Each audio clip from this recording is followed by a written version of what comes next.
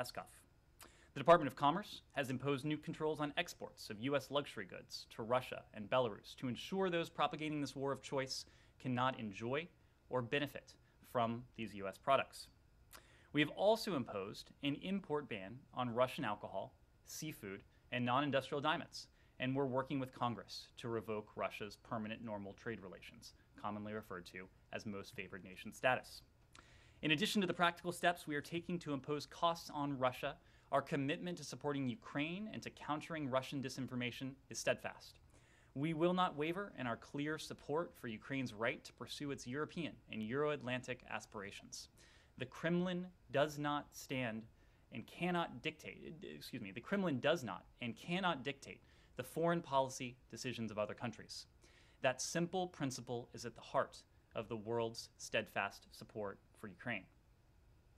The Russian Federation called a UN Security Council resolution meeting today in an attempt to use the Security Council as a platform to further sow disinformation about biological and chemical weapons. As Ambassador Thomas Greenfield said, Russia asked the Security Council for today's meeting for the sole purpose of lying and spreading disinformation. Using the Security Council as a venue for spreading lies is repugnant, but it is also par for the course for President Putin and his cronies. Putin may be counting on the United States and the international community to lose focus, to move on. I want to be clear. We will not lose focus. We will not move on. The world will not lose focus, nor will it move on. We are and will remain committed to the united with Ukraine. There will be no relief from sanctions or other costs we have and will continue to impose on Russia until President Putin reverses course and relents in his brutal aggression. With that, happy to turn to questions. Thanks, Bill. I don't want to be accused of losing focus, but I do want to start with Iran rather than Ukraine. I'm sure you'll get a lot. I think this can be dispensed with fairly quickly. What's your understanding of the situation with the pause, Russia's relationship to the pause?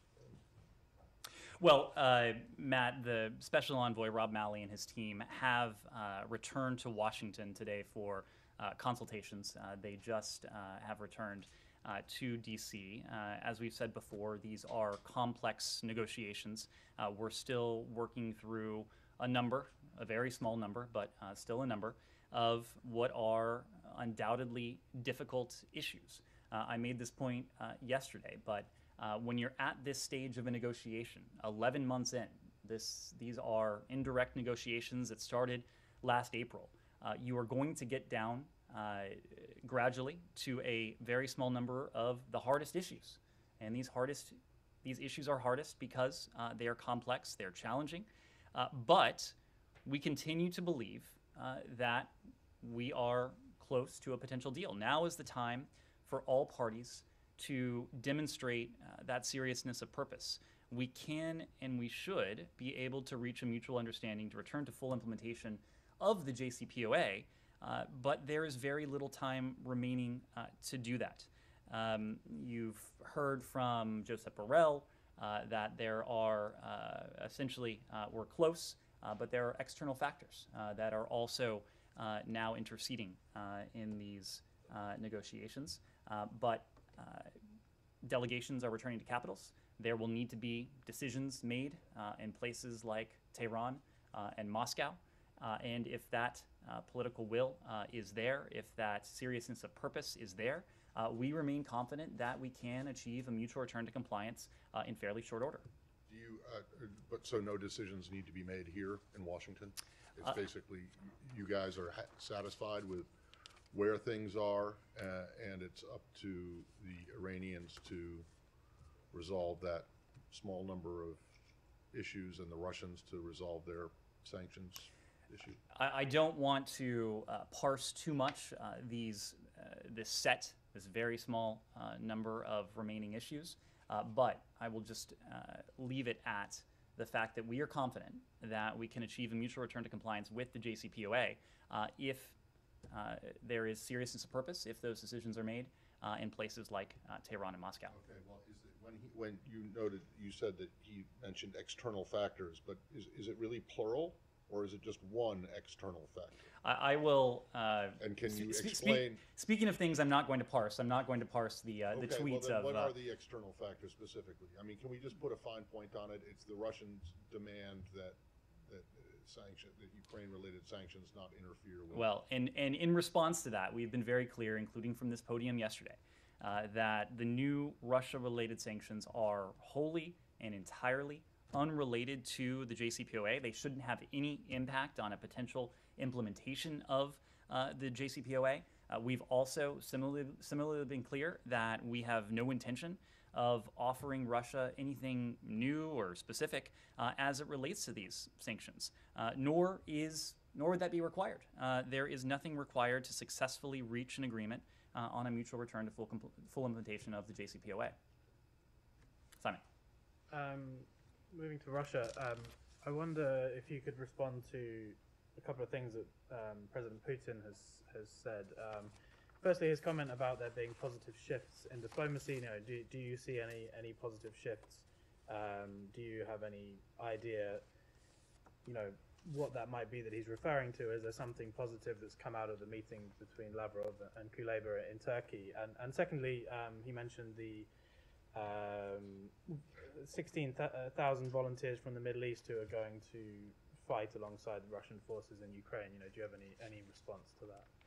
In terms of the diplomacy, we would certainly welcome a positive reorientation of the various diplomatic tracks. And I call it a reorientation because it would require a shift in what we've seen to date.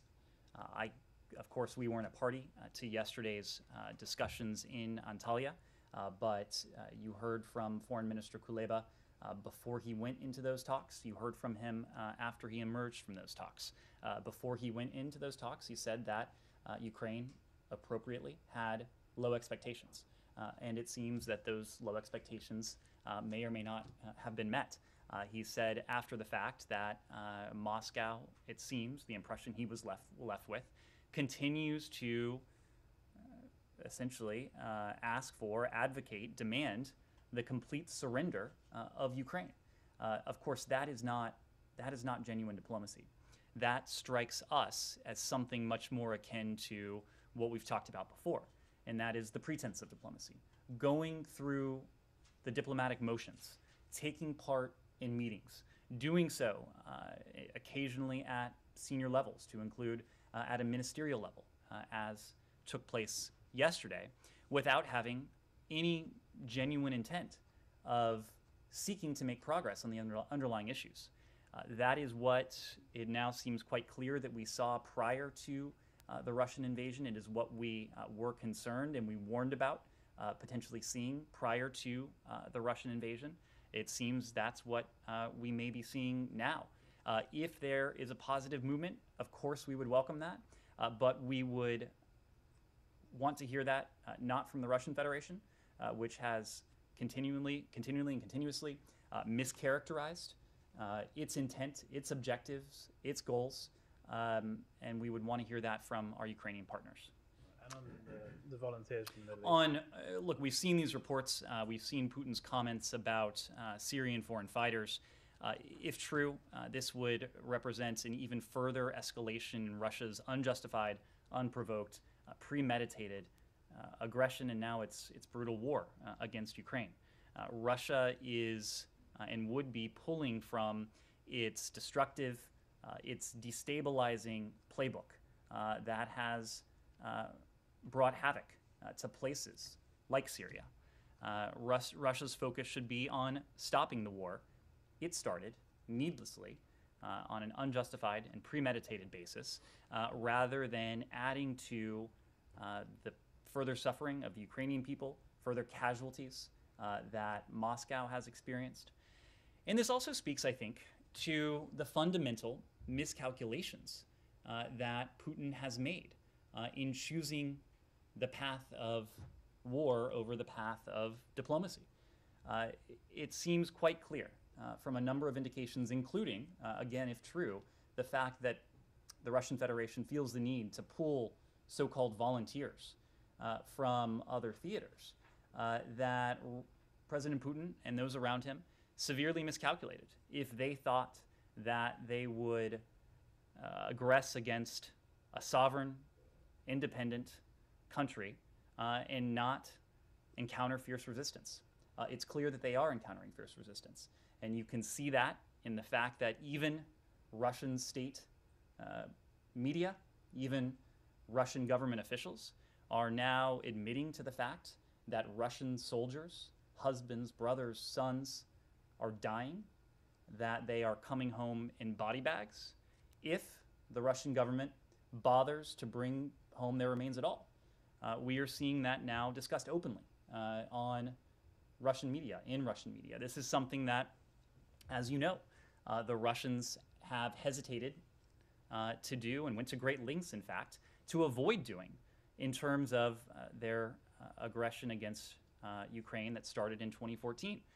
As we know, they went to great lengths to obscure the losses and the casualties that Russia was facing. There is no obscuring, there is no hiding these losses because they are quite profound in terms of their scale. Of course, that doesn't speak to the full toll of human suffering that this invasion, this needless invasion, has precipitated. The Ukrainian people, innocent Ukrainian civilians, are suffering, are dying. Ukrainians are being forced to flee their houses, their homes, to flee their country. And the toll on the Russian people. Of course, our actions are not aimed at the Russian people, but our actions, as we promised, have been consequential, have been profound in terms of their impact. President Biden pledged that if President Putin went forward with this aggression, we would, together with our partners and allies, enact these series of measures. And as President Biden has said, big nations don't bluff. We were not bluffing in this case. The G7, with which we acted again today, was not bluffing in this case. The 141 countries that came together to condemn this needless aggression, they were not bluffing in this case. And so the toll, because the response has been so united, so unified around the world, of course it has had a toll on everyday Russians. Just as we have targeted our actions at President Putin, his cronies, the oligarchs, his lieutenants, these measures will be felt and are being felt across Russia. I wanted just another quick thing. That there's some reporting that the Ukrainian embassy here in Washington is helping Americans who want to go and fight. We've seen a lot more of that coming out and reporting that Americans and other nations are going there. Is there any change to your advice on that? And do you have anything to say about the Ukrainian embassy playing a role in that? Well, we haven't changed our advice. Our advice on that has been clear from when we first started talking about this. Ukrainians, it is true, have shown their courage and bravery in taking on this aggressor, and they are calling on every resource and every lever they have to defend themselves. And of course, the United States is standing with them in the provision of our security assistance, in the form of our humanitarian supplies, in the form of our broader support. We applaud, we are inspired by their bravery. At the same time, our guidance remains the same and our travel advisory remains. U.S. citizens should not travel to Ukraine. Those in Ukraine should depart immediately if it is safe for them to do so using commercial or other privately available options for now ground transportation. Importantly, U.S. citizens who travel to Ukraine, especially with the purpose of participating in fighting there, they face significant risks, including the very real risk of capture or death. The United States, as you know, is not able to provide assistance to evacuate U.S. citizens from Ukraine, including those Americans who may decide to travel to Ukraine to participate in the ongoing war. In addition to those other risks to personal safety, and this is a point we want to underscore, U.S. citizens should be aware that Russia has stated that it intends to treat foreign fighters in Ukraine as quote-unquote mercenaries, rather than as lawful combatants or prisoners of war. While we expect Russia to respect all of its obligations under the law of war, in light of this very concerning statement, U.S. citizens detained by Russian authorities in Ukraine they may be subject to potential attempts at criminal prosecution and may be at heightened risk for mistreatment. Given our obligation to the American people to speak clearly about what we know, we wanted to communicate that in no uncertain terms. So while we continue to urge U.S. citizens not to travel to Ukraine for their own safety, regardless of the underlying purpose, we continue to encourage them to divert their energies towards safe, constructive, volunteer or civil society activities.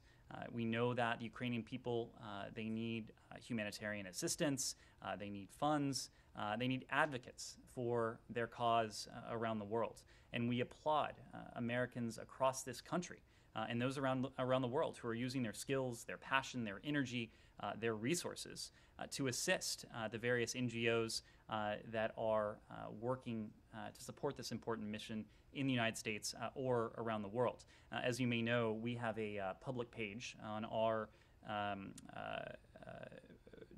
public How to Help section of our United with Ukraine webpage that Americans can find additional resources for supporting them. The physical danger that they might get into and the poor treatment or treatment by Russians if they're captured, do Americans who travel to Ukraine to fight risk any kind of penalty from the U.S. government? This is a question for the Department of Justice. I will just say generally that the risk of prosecution is not one we're speaking to. This is a risk to their safety and security.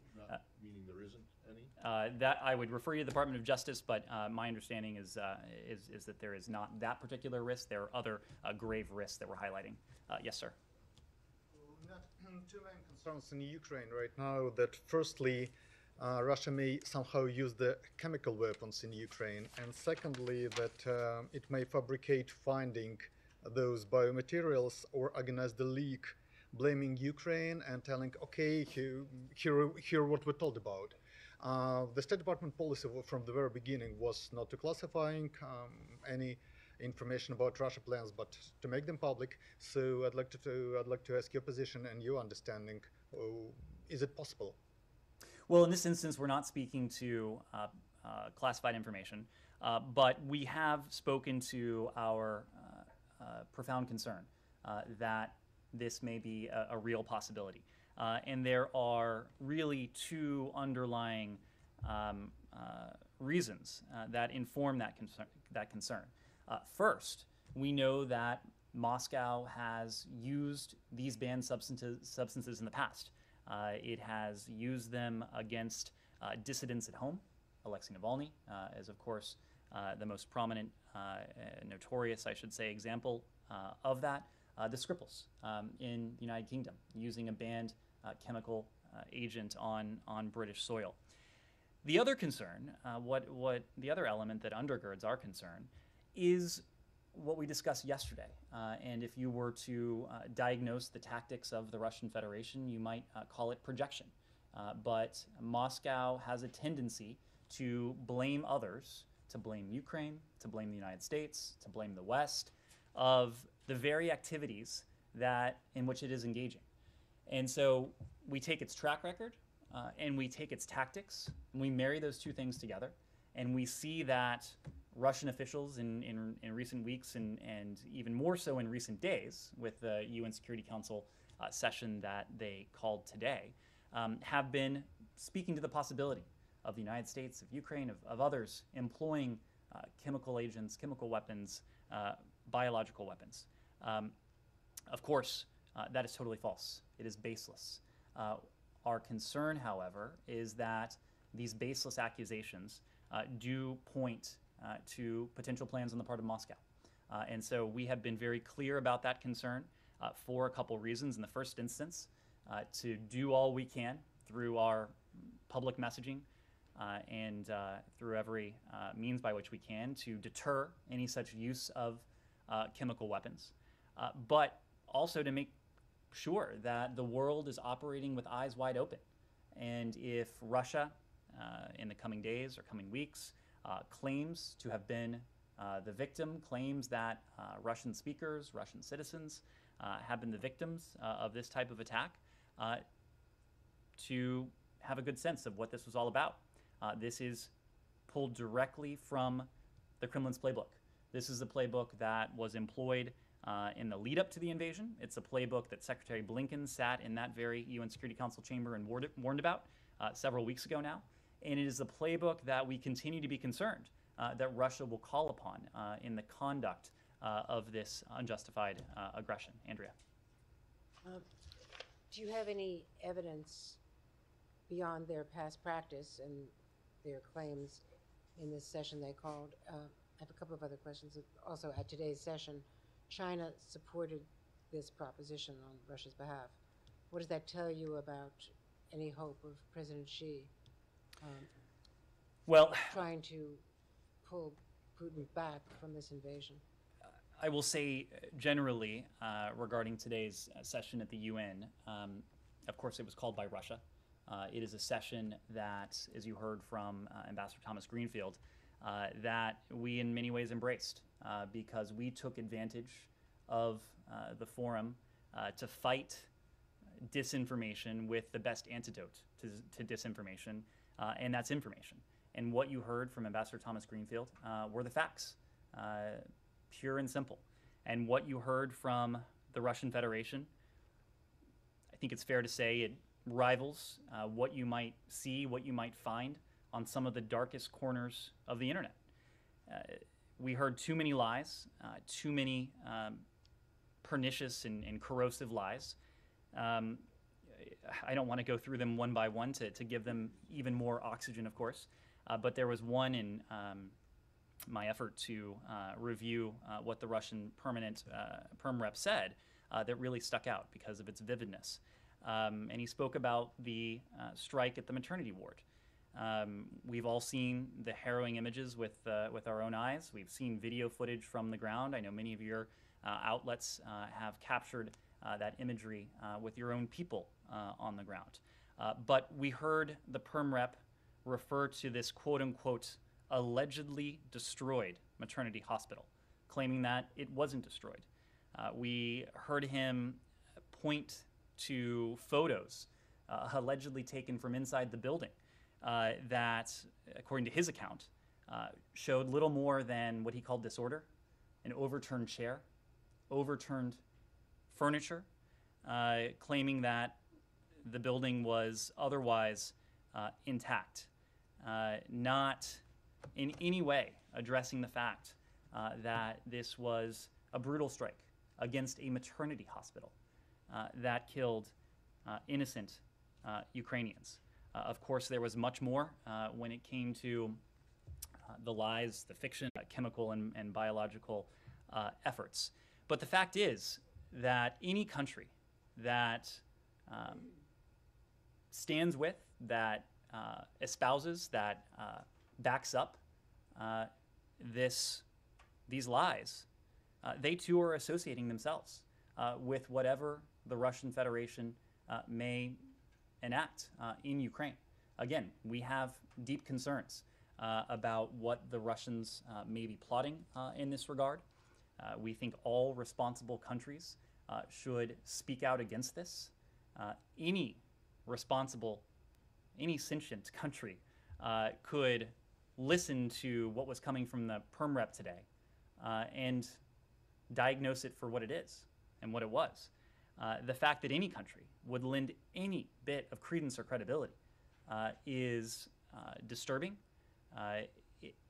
and it will, again, associate that country with any actions that the Russian Federation undertakes in Ukraine.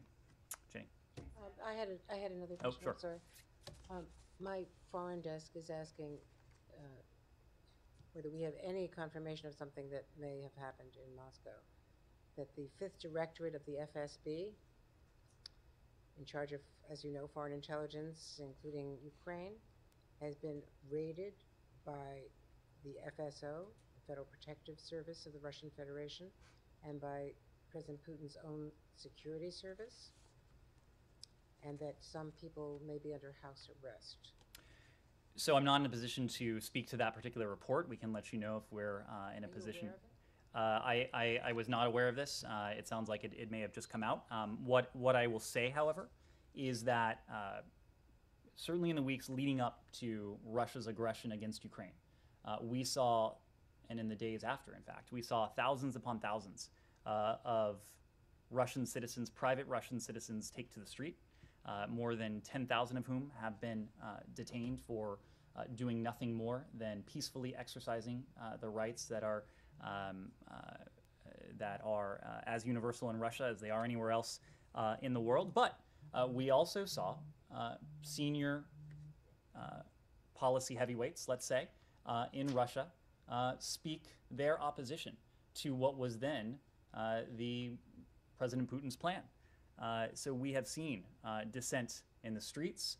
We have seen dissent in elite policy circles in Russia. So I can't speak to this report, but we've certainly seen a broader pattern. Do you Jenny? think that this could be connected to how seriously wrong their ground game went for the first 16 days of this operation until the moves that we have now seen on the ground overnight? I would hesitate to speculate on a report that I haven't seen, but what I will say is that President Putin has claimed that his plan is going according to plan. I do not think that any political leader, military planner, strategist worth any salt would devise a plan that would be met with stiff opposition, that would be met with fierce and unified international opposition, and that would be met with almost universal global condemnation, and a plan that is now leading Russia into what is a strategic morass of its own making in terms of an economy in free fall, a financial system that has now given up the gains of integration over the past 30 years, and a strategic positioning in the world that is a far cry from what it might have been before this. And given our export controls, given the diplomatic isolation, given the financial and other economic measures, will be appreciably weaker for some time to come. Jenny. I quickly want to follow up on Simon's question, and then I have another. Is the State Department aware of any Americans who have gone to fight alongside the Ukrainians, and if so, how many? So as you know, Jenny, when Americans travel abroad, they are not required to register with the Department of State in any way. So these are not metrics that we would track, but our goal has been to be very clear with any Americans who would be interested in traveling to Ukraine for any reason, but especially to take up arms of the profound risks that they would undertake to their health, to their safety, their security. And then on two of the Americans who are detained in Russia, do you have any update on Brittany Griner? Has she been granted consular access yet? And then Trevor Reed's family says his health is continuing to deteriorate. Have there been specific warnings from the embassy to Moscow about his health, or calls for him to get medical access? So what I will say is that every time a U.S. citizen is detained anywhere around the world, our diplomats, our consular affairs officers spring into action to provide any and all forms of assistance that we can to those Americans. When it comes to Brittany Griner, of course, we've been working very diligently on this case, been in close touch with those around her, providing all forms of appropriate support, and will continue to do that.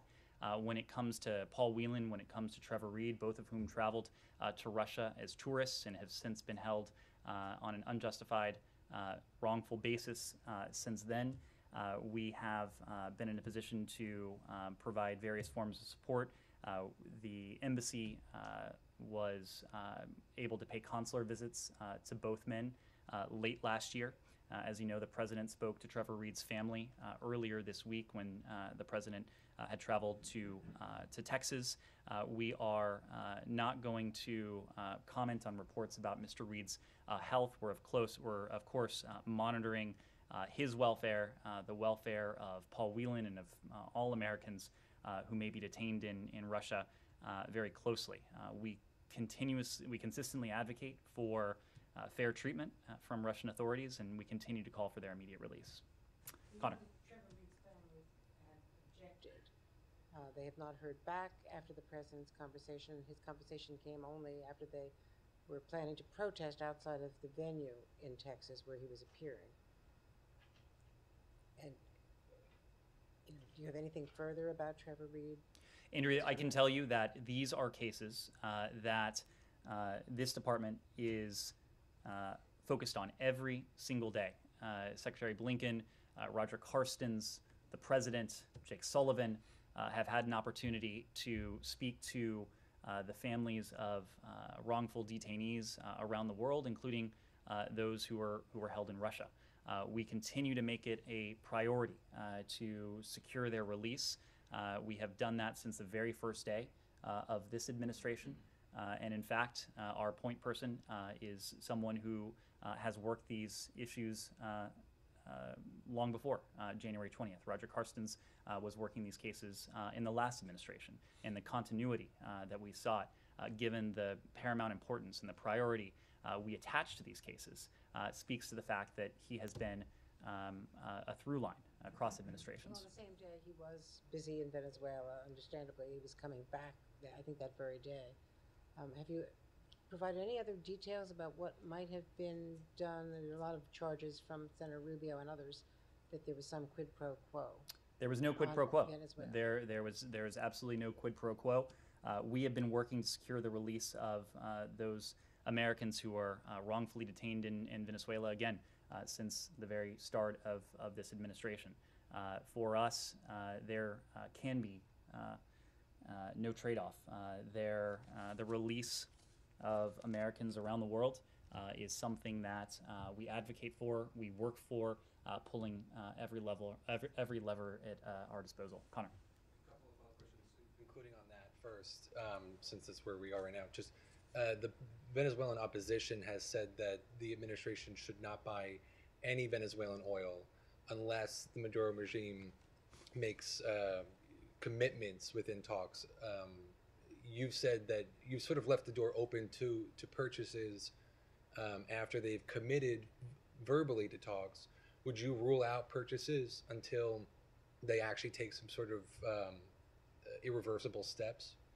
Let me make a couple points.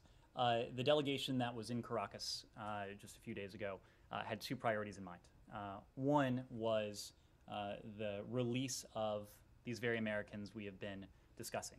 And of course, Special Envoy Carstens was able to return home with two of those Americans. There are additional Americans whose safe return we are continuing to work on as a overriding priority for this department, and we'll continue to do that until all of them have been reunited with their family. The second priority was championing the democratic aspirations of the Venezuelan people, making very clear in a frank and candid way to the Maduro regime that we continue to stand with, to support the Venezuelan people and their aspirations for a government that is responsive to their needs. We've been clear since this visit and long before this visit that our current Venezuela-related sanctions remain in full effect. These sanctions deny the regime the revenue streams that would finance repression and line the pockets of regime officials, as well as protect the U.S. financial system from exposure to what otherwise would be corrupt and illicit financial flows. We, of course, don't speak to or preview sanctions actions, but we've also said that we would review some sanctions policies if and only if the Venezuelan parties made meaningful progress in the Venezuelan-led negotiations in Mexico towards fulfilling those aspirations of the Venezuelan people for a genuine democracy.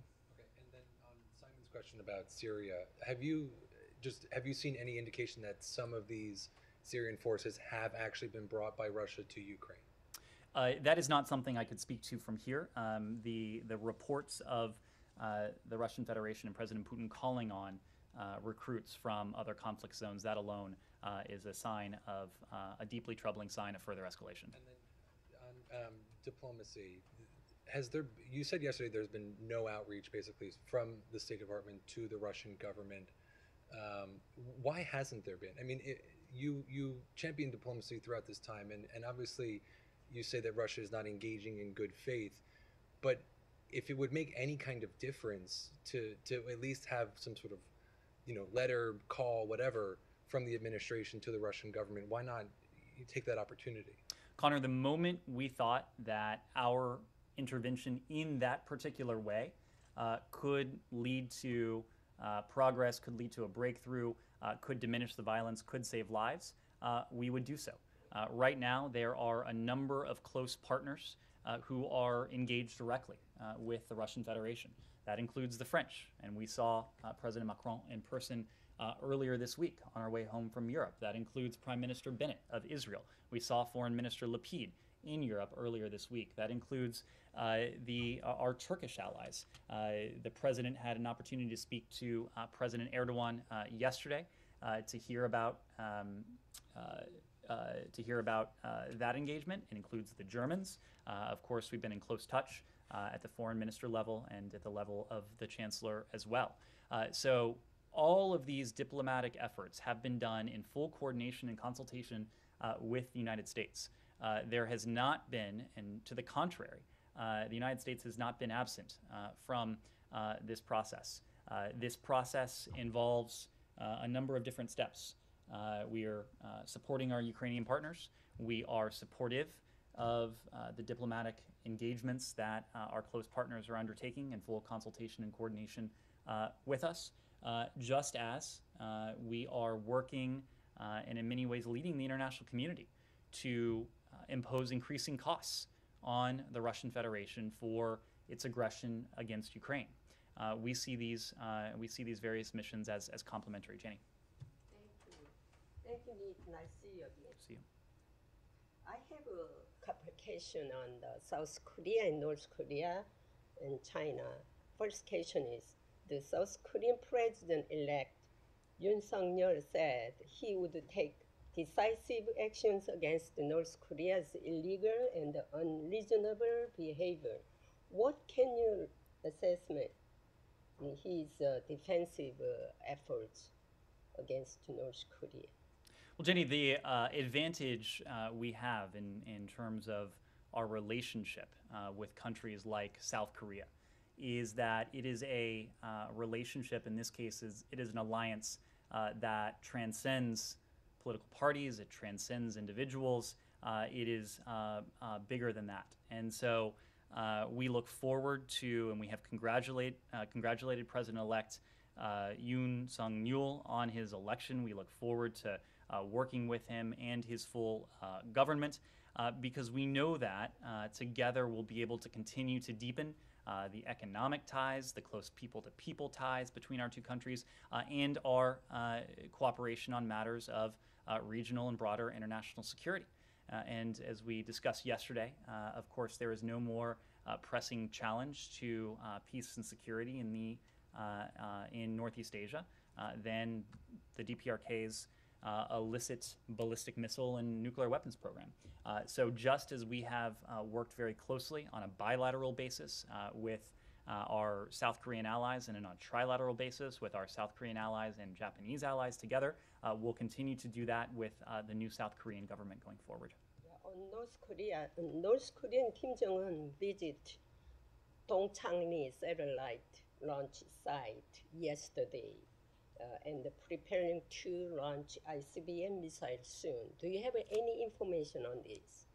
That's not something I would be able to speak to. Okay.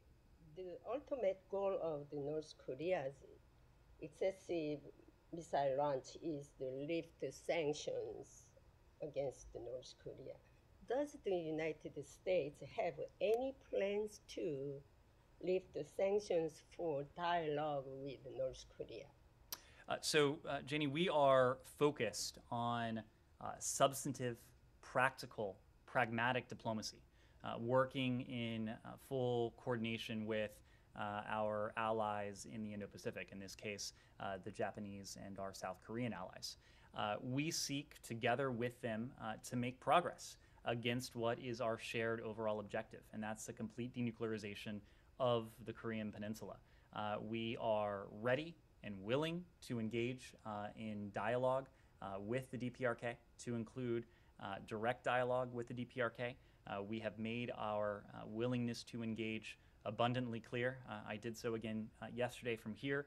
We've also made abundantly clear that we harbor no hostile intent towards the DPRK, and that is why we have repeatedly underscored our willingness to engage. It is now up to the DPRK to determine if it wishes to engage. Of course, in recent days, rather than engagement, we have seen additional provocations.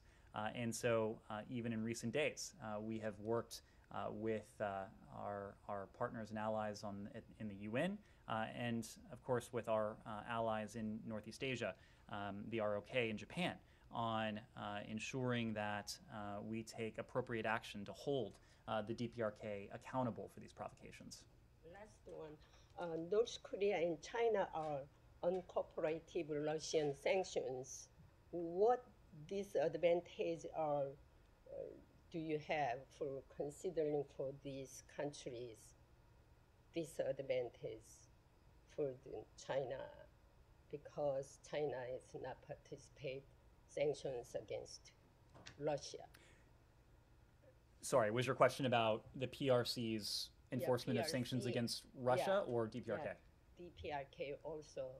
Well, China. so it is incumbent upon, when it comes to the DPRK, and much the same could be said of Russia for that matter, it is incumbent on all countries, especially all responsible countries, to fully implement the international sanctions regimes that are in place. In the case of the DPRK's illicit ballistic missile and nuclear weapons program, it is not in our security interest, to be sure. It's not in the security interests of our allies in the Indo-Pacific, but it's not also in the interest of the PRC.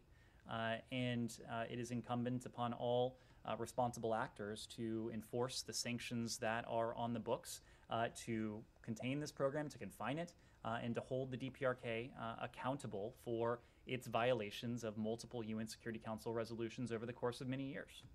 Treasury Department today announced that there's additional sanctions against North Korea. Do you have anything on that? We don't preview sanctions activities, but again, speaking to the provocations, additional provocations from the DPRK in even recent days, I would not be surprised if we have more to say on that before too long. Yes, sir. Thank you, Mr. Price. Jason Calderon from NTN24 here. As you know, yesterday, President Biden announced the designation of Colombia as a major non-NATO ally. What exactly does this designation mean? Does it make any difference in the relations of the two countries? And also, when is going to be sent the notification to the Congress? Well, this designation is notable for a number of reasons. First, it makes Colombia only the third major non-NATO ally in the Americas. We recently bestowed this status upon Qatar and other countries, but Colombia is now only the third country in the United States to have been afforded this status. This designation provides a long-term framework for our security and defense cooperation, and it further reinforces the already strong cooperation and bilateral defense cooperation and relationship between the United States and Colombia. It helps to support our joint defense planning, procurement, training activities. Some of the advantages of this status also include eligibility for collaboration on the development of various defense technologies, privileged access to the U.S. defense industry, and increased joint military exchanges, exercises, trainings, as well as special access to military equipment and financing. And the fact that we are able to grant this status to Colombia speaks to the fact that together we enjoy one of the closest defense and security relationships in the hemisphere. We have a vigorous military-to-military partnership. We share any number of interests in the hemisphere, and in some cases, well beyond. Do you think this sent a message to Venezuela's regime? Well, I think the message it sends is that we value Colombia as a partner. When it comes to Venezuela, Colombia has been very generous in terms of opening its doors, opening its collective arms to millions of Venezuelans who have been forced by repression, by economic deprivation, to flee their homes and to cross the border into Colombia. And we are deeply appreciative of the generosity that the Colombian people and the Colombian government have demonstrated to their Venezuelan neighbors. Going to be sent the notification to the Congress? There's a process that's involved in each one of these announcements, and so I suspect at the earliest opportunity. Yes, sir. Thank you. A couple of things on Ukraine. Actually, there were some reports yesterday claiming that the U.S. is looking at the possibility to deliver Russian-made, S-300s to Ukraine. Greece, Bulgaria, and Slovakia have these missiles, as we know. So, are you guys talking to these countries on this issue, delivering the S-300s to Ukraine? So we don't detail every system that we have provided or that we're potentially considering providing to our Ukrainian partners. What we have detailed is the aggregate amount of that security assistance. Right now, it well exceeds $1 billion over the past year. It exceeds $250 million or so in recent days alone. In terms of the broad categories, we provided our Ukrainian partners with what they need for their self-defense. That includes anti-armor systems, anti-tank systems, anti-aircraft systems, and we discussed that at some length yesterday, small arms, munitions, other systems that will allow our Ukrainian partners to most effectively defend themselves against the Russian aggressors.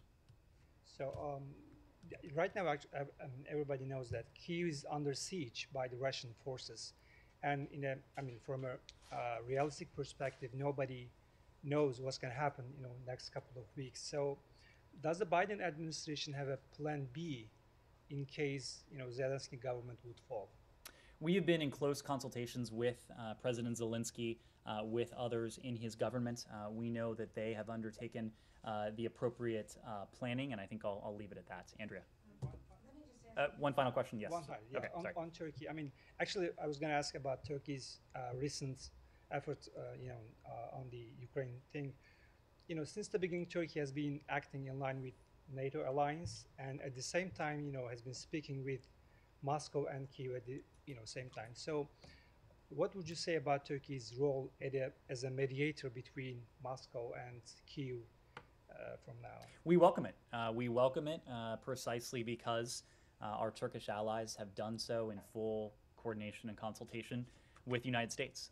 As I said a moment ago, President Biden had an opportunity to speak to President Erdogan after the Antalya discussions. Secretary Blinken had an opportunity to speak to Foreign Minister Çavuşoğlu just the other day before the Antalya discussions. So any diplomatic effort that is conducted just as we had conducted our diplomacy with the Russian Federation, that is to say in full consultation and coordination with our allies and partners, that is something that we welcome. Andrea. Let me ask you again about war crimes. The Vice President made some mention of this again today. She said, "We are clear that any intentional attack or targeting of civilians is a war crime, period." Does the United States believe that the attack on the maternity hospital in Mariupol was intentional or an accident? Well, Do you believe that's that the attacks on the civilians trying to leave in those humanitarian corridors that were violated were intentional or were accidental? So that is the challenging aspect when it comes to a potential war crimes designation. There is no doubt that civilians have been killed by Russian bombs, Russian missiles, Russian forces. The element that requires due diligence and investigation is that element of intentionality.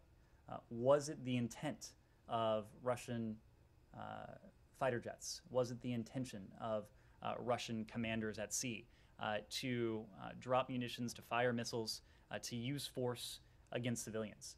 And so that is what we are in the process ourselves of documenting. That is what we are in the process of supporting these investigations that are ongoing around the world to determine whether there was an intentional targeting of civilians in this context. Is there a deliberate effort by the United States, in contrast to the 39 countries that are going much further and saying, as the British Foreign Secretary said here in Washington yesterday, this was a war crime, period? Is there a distinction here because the United States is trying to preserve some ability to compromise a way out in the future, a negotiation with Vladimir Putin, so he's not already been labeled a war criminal? Andrea, I think the actions that the United States has organized, has galvanized, and has implemented against the Russian Federation, measures from sanctions to export controls, designations that have had a devastating effect on the Russian economy, I think that should speak to the fact that we're not trying to preserve currency with the Russian Federation. We are doing everything we can to impose pressure on Vladimir Putin, on those around him, to bring them to the negotiating table. So I can tell you that the only criterion in our mind when it comes to war crimes is whether it meets that definition, the definition that's defined in the Geneva Conventions. And you put your finger on what can be a challenging element to ascertain. But we are using every resource at our disposal, and we are supporting the various investigative efforts that are out there to attempt to determine if these are war crimes. Yes, final question? I have a follow-up question on North Korea. North Korea has tested the ICBM test system. So will there be any policy change on the North Korea? And regarding the additional sanctions, which is supposed to be announced today, do you think it will have a negative effect on possible dialogue with North Korea? Well, the tests that you refer to, the testing of an ICBM system, is something that North Korea attempted to hide, and something that the United States announced to the world yesterday. The decision to pursue these escalating tests, including these last two tests, they raise tensions. They are destabilizing to the broader region. So the door does remain open to diplomacy. As I said before, we remain ready and willing to engage in practical, pragmatic diplomacy with our allies and partners, but we will take all necessary measures to ensure the security of our homeland and to ensure the security of our allies, including our allies in Japan and South Korea. So just a couple examples from this week. Earlier this week, the U.S. Indo-Pacific Command ordered intensified ISR, that's intelligence, surveillance, and reconnaissance collection activities in the Yellow Sea, as well as enhanced readiness among our ballistic missile defense forces in the region. And the Department of the Treasury, as we've said before, has a number of authorities at its disposal. And we have previously held those who have supported the proliferation of these technologies, of those who have supported the DPRK's illicit nuclear weapons and ballistic missile programs. We've held them accountable, and I have no doubt we will continue to use those authorities to good effect to hold all those responsible who may be supporting this program. Connor. Saudi Arabia said that it freed from captivity 2 U.S. citizens through a special security operation. The State Department didn't use that same language. You guys called it the safe departure of 2 U.S. citizens from an area of Yemen currently under Houthi control. I'm wondering if you can provide some clarity. Were these women in Houthi captivity or otherwise obstructed from departing the country by the Houthis? We released a statement on that yesterday. There are some additional details in there. We're not in a position to provide a full set of details given privacy and other considerations, but we welcome the safe return of these 2 American citizens. Can you say which one it is, though? Were they being detained? We issued a statement on that. You noted the statement we used. I missed the statement. Was it actually pushed out? Or No, we provided it yesterday. Okay. Can I just ask you one thing on Saudi? Sure. Raif Badawi. Yes. Do you have anything to say about his release? Of course, these are issues that we have addressed at senior levels with our Saudi partners. We have made very clear that human rights are at the center of our foreign policy. I think you've seen that in our engagements in the Middle East and around the world. So every time there is progress when it comes to human rights, it helps us advance an even closer partnership, an even closer relationship with our partners and allies. Certainly would welcome this release. So, what you don't seem, overjoyed about, is it basically because you think it should have happened a long time ago? Well, we'll get you more details on this. Thank you all very much.